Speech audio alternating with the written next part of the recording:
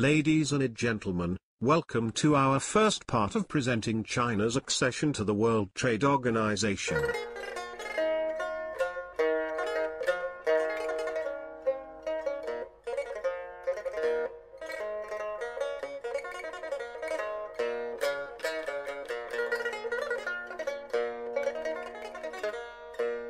Now we will have a closer look at China's interests regarding the accession to the WTO.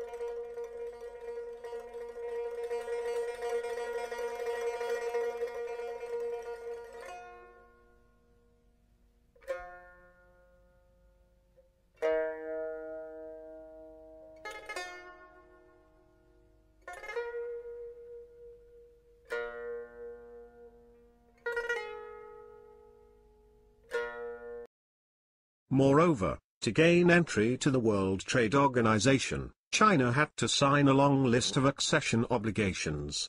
As the following.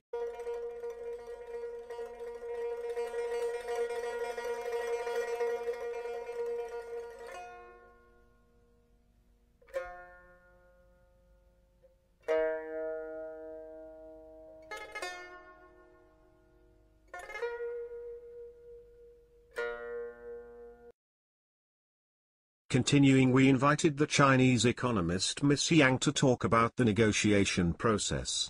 Welcome, Miss Yang. Thank you, Mr. Smith, for the invitation.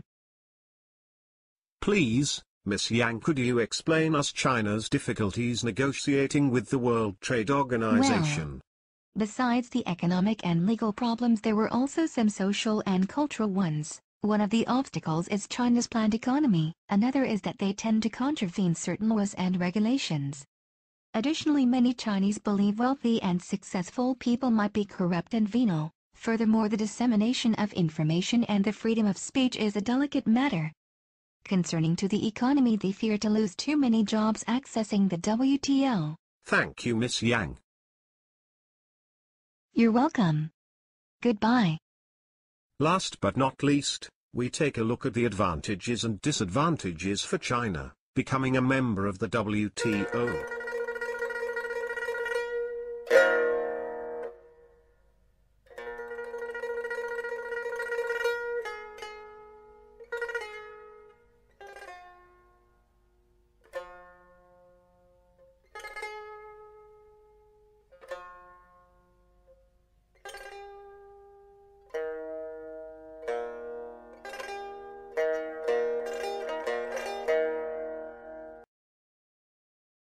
Finally, we are at the end of our today's topic, China's way to the WTO. Thank you for your attention. I hope you have learned something. Goodbye.